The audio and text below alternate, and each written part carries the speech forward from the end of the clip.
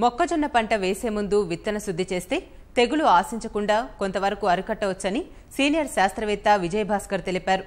ఆలస్యంగా వర్షాలు కురవడంతో పాటు వాతావరణంలో తేమ అధికంగా ఉండటం వల్లనే మొక్కజొన్నకు 3 రకాల తెగుళ్లు ఆశిస్తున్నాయన్నారు. అక్టోబర్ 2వ వారం నుంచి మొక్కజొన్న విత్తుకోవడానికి అనువైన వాతావరణం ఉందని, అయితే తెగులును తట్టుకునే రకాలు అందుబాటులో ఉన్నాయని, రైతులు ఈ విషయాలను గమనించాలని ఆయన సూచించారు. విత్తనాలను శుద్ధి చేసుకున్న తర్వాతే విత్తుకోవాలని, చేలల్లో నీటిని నిల్వ ఉండకుండా జాగ్రత్తలు తీసుకోవాలంటున్న సీనియర్ శాస్త్రవేత్త విజయభాస్కర్తో ఈటీవీ ప్రతినిధి అలీముద్దీన్ ముఖాముఖి ఇప్పుడు చూద్దాం. కరీంనగర్ జిల్లాలో వరి తర్వాత ఎక్కువగా వేసిన పంట మొక్కజొన్న. అయితే ఇటీవల వర్షాకాలం రావడంతో తేమ ఎక్కువ కావడంతో అటు కాండం కుళ్ళు తెగులు కానీ, ఎండు తెగులు కానీ, ఆకుమచ్చ తెగులు కానీ తీవ్రంగా వేధిస్తున్నాయి రైతులను. అయితే వాటిని ఎలా గుర్తించాలి, వాటిని నివారించడానికి ఎలాంటి చర్యలు తీసుకోవాలి, మొక్కజొన్న సీనియర్ శాస్త్రవేత్త విజయభాస్కర్ మనతో ఉన్నారు, అడిగి తెలుసుకున్నాం.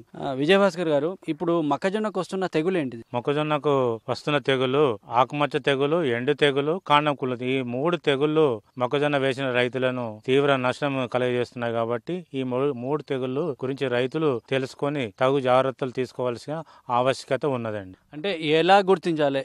ఆ తెగులు వస్తే ఈ మొక్కజొన్న ఎలా తయారవుతుంది? మొక్కజొన్నలో 3 రకాల తెగులు ఆశించాయండి. మొదటి తెగులు విషయానికి వచ్చినట్టయితే ఆకుమచ్చ తెగులు. దినం తప్పించి దినం వర్షాలు పడడం వల్ల, గాలిలో తేమ ఎక్కువ అవడం వల్ల, ఉష్ణోగ్రతలు తక్కువ అవడం వల్ల ఈ మొక్కజొన్నలో ఈ ఆకుమచ్చ తెగులు ఎక్కువగా వ్యాపించి తీవ్ర నష్టం కలిగజేస్తుందండి. ఆకుల మీద చిన్న చిన్న మచ్చలు ఏర్పడతాయండి. బూడిద రంగులో ఉంటాయి, ఇష్టం వచ్చిన ఆకారంలో ఉంటాయి, ఇర్రెగ్యులర్ గా అవపడతాయి. ఈ తేమ శాతము వర్షాల వల్ల ఈ శిలీంధ్రం అనేది, ఇది టర్సికం అని మరియు మేడీస్ అనే 2 రకాల శిలీంధ్రాల వల్ల ఈ మొక్కజొన్నలో ఆశించి తీవ్ర నష్టం కలిగిస్తాయి. ఈ తేమ శాతం ఎక్కువ ఉన్నప్పుడు శిలీంధ్రము ఎక్కువ ఆకుల మీద చిన్న చిన్న మచ్చలు ఏర్పడాయని బాగా వ్యాప్తి చెంది ఆకు మొత్తం అంతా ఈ మచ్చలు పెద్ద మచ్చలుగా ఏర్పడతాయి. ఈ పెద్ద మచ్చలు ఏర్పడ్డప్పుడు ఆకంతా ఆకుపచ్చ నుంచి ఈ మన బూడిద రంగులోకి మారి ఎండిపోయి రాలిపోతుంది. చిన్న చిన్న మచ్చలు ఉన్నప్పుడే రైతులు నివారణ చర్యలు తప్పనిసరిగా చేపట్టాలి. తప్పనిసరిగా ఈ ఆకు ఎండు తెగులు రాగానే రైతులు గుర్తించి నివారణ చర్యలు చేపట్టాలి. ఈ ఎండు తెగులు కూడా మనకు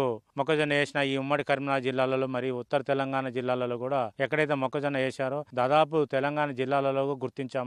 వర్షాలు ఎక్కువ పడుతున్నాయి. మొక్కజొన్న ఇప్పుడు కూడా పూత దశ నుంచి కంకి వేసే దశ వివిధ దశలో ఉన్నాయి. కాబట్టి రైతులు కూడా ఈ పూత దశ నుంచి కంకి దశలోనే ఎండు తెగులు ఆశించి తీవ్ర నష్టం కలిగజేసే అవకాశం ఉన్నది. ఈ ఎండు తెగులు ఏ విధంగా ఉంటాయంటే, ఆకులు మన పండుబారి ఎండిపోయి రాలిపోతుందండి. ఆకుపచ్చ నుంచి లేత మన పసుపు రంగులోకి మారుతాయి. మొక్కను యొక్క పరిశీలించి చూసినట్టే కింది భాగం నుంచి పై వరకు కూడా ఎండిపోతుంది. ఈ రోగం ఎండు తెగులు వచ్చిన మొక్కను మనం పీకి చూసినట్టయితే కాండం మధ్యలో నలుపు రంగు చారలు లేదా గోధుమ రంగు చారలు ఏర్పడతాయి. ఈ తెగులును తట్టుకునే విత్తనాలు ఏమైనా ఉన్నాయా మనకు అందుబాటులో? ఎండు తెగులు తట్టుకునే విత్తనాలు ఉన్నాయండి. ఇది చాలా మంది రైతులకు తెలియదు. మన ప్రొఫెసర్ జయశంకర్ వ్యవసాయ విశ్వవిద్యాలయాలు కూడా మరియు కరీంనగర్ వ్యవసాయ పరిశోధన స్థానము, హైదరాబాద్ వ్యవసాయ పరిశోధన స్థానం కూడా కొన్ని రకాలు విడుదల చేశారండి. అందులో ఎండు తెగులు తట్టుకునేవి కరీంనగర్ KNMH 131, KNMH 141, అదే విధంగా హైదరాబాద్ నుంచి విడుదలైన DHM 117, DHM 121, ఈ 4 రకాలు మనకు ఎండు తెగులను తట్టుకుంటాయండి. కాబట్టి రైతులు కూడా ఇది రబీలో వేసే అనుకూలమైన సమయం కాబట్టి అక్టోబర్ 15 నుంచి నవంబర్ 15 వరకు ఇవి మొక్కజొన్న వేసుకోవచ్చు అండి. ఎక్కడైతే రైతుల పొలాలలో ఎండు తెగులు వస్తుందో ఈ 4 రకాలను ఎన్నుకొని కూడా మనము పొలంలో విత్తన శుద్ధి చేసి విత్తుకున్నట్టయితే ఈ ఎండు తెగులు తగ్గించుకోవచ్చు అండి. ఇది ఆలస్యంగా వర్షాలు పడడం వల్ల వస్తుందా, లేకపోతే విత్తన శుద్ధి చేయకపోవడం వల్ల ఎండు తెగులు వస్తుందా? దాని కారణాలు ఏంటి? విత్తన శుద్ధి ప్రతి ఒక్క రైతు చేసుకోవాలి. విత్తన శుద్ధి చేసుకోవడం వల్ల కొంతవరకు ఎండు తెగులు తగ్గించుకోవచ్చు అండి. వరుసగా రైతులు అనేక సంవత్సరాల నుండి ఒకే నెలలో మొక్కజొన్న వేయడం వల్ల ఆ భూమిలో ఈ శిలీంధ్రం ఉంటుందండి. ఈ శిలీంధ్రం వర్షాలు పడడం వల్ల ఆ శిలీంధ్రము చైతన్యమై ఒక మొక్క నుంచి ఇంకో మొక్కకు ఎక్కువగా వస్తాయి. కాబట్టి రైతులు కూడా తట్టుకునే రకాలు ఎన్నుకోవాలి, పంట మార్పిడి చేయాలి, విత్తన శుద్ధి, ఈ 3 పద్ధతులను పాటించినట్టయితే మొక్కజొన్నలో ఎండు తెగులు రాకుండా కాపాడుకోవచ్చండి. ఈ తెగులు వల్ల ఈ పంట నాణ్యత ఏమన్నా దెబ్బతినే అవకాశం ఉందా?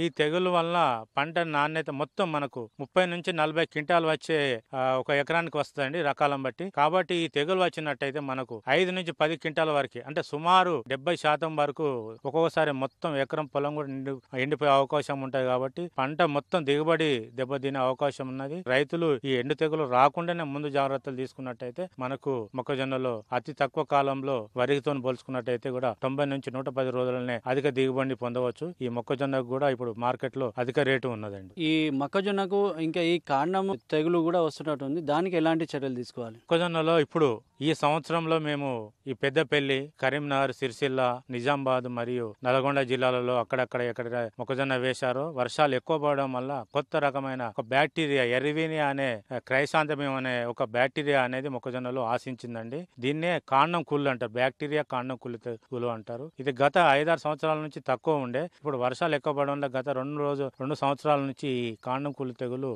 మొక్కజొన్న వేసిన రైతు పొలాలలో గుర్తించాము. రైతులు ఎక్కడైతే ఈ కాండం కుళ్ళు వచ్చిందంటే ఇది వర్షాల వల్ల ఇంకా అతి తేలికగా ఈ వ్యాప్తి చెందే అవకాశం ఉంటుంది బ్యాక్టీరియా. కాబట్టి వర్షాలు ఎప్పుడైతే వస్తున్నాయో ఎక్కడ ఏ పొలంలో కూడా ఎక్కడ నీళ్ళు నిలవకుండా చేసుకోవాలి. ఒక ఎకరానికి 100 కిలోల వేపపిండికి 35% క్లోరిన్ గల 4 కిలోల క్లోరిన్ కలిపి భూమిలో తేమ ఉన్నప్పుడు మొక్క యొక్క మొదల దగ్గర అక్కడక్కడ ఎక్కడైతే రోగం ఉన్నదో ఆ కాండంకులు నచ్చిన భాగంలోనూ దాని చుట్టూ ఉన్న మొక్కల భాగంలో కూడా ఈ మందును పిచికారి చేసుకున్నట్టయితే తప్పనిసరిగా కాండంకులు తగ్గించవచ్చునండి. అదే ఇటీవల వర్షాలు ఎక్కువ కురవడంతో ఈ మొక్కజొన్నకు తెగులు ఎక్కువ వ్యాపిస్తోందని, అయితే కొన్ని ముందు జాగ్రత్తలు తీసుకుంటే మాత్రం ఆ కుళ్ళును నివారించవచ్చని చెప్పేసి అంటున్నారు. అంతేకాకుండా విత్తన శుద్ధితో పాటు రాబోయే కాలంలో ఈ తెగులును తట్టుకునే మొక్కజొన్న విత్తనాలు కూడా అందుబాటులో ఉన్నాయి కాబట్టి రైతులు ఆ విత్తనాలు వేసుకుంటే మాత్రం ప్రయోజనం ఉంటుందని చెప్పేసి సీనియర్ శాస్త్రవేత్త విజయభాస్కర్ అంటున్నారు. Camera తిరుపతితో Alimuddin, ETV news, Karimnagar.